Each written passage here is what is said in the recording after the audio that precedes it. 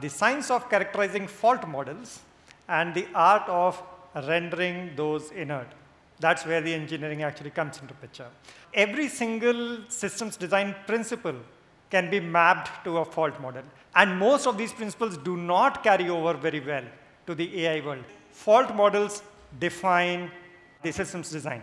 So if the fault models change, so should our system design principles. AI native systems are in a new class of their own. Every single time a new foundational thing comes into picture, we tend to just force fit into our old way of doing things. I'll encourage you to acknowledge this unlearning process that we actually have to go through.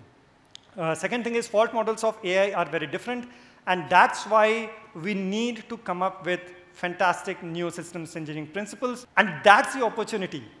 I feel a lot of engineers with a systems background, there's a lot of new computing paradigm that is available. Like, a lot of new stuff is going to get created, and that's something that I'm super excited about.